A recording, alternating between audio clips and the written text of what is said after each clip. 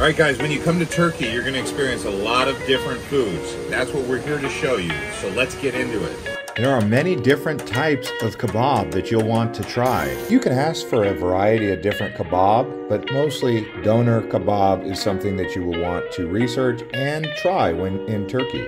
And the mixed meat is going to include chicken, lamb, beef, no pork.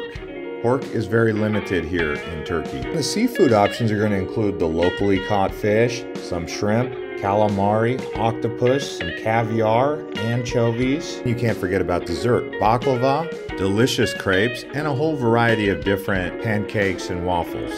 You have Turkish coffee and Turkish tea. Last but not least, you can't forget about the Turkish ice cream guys that like to tease you while they serve you the ice cream.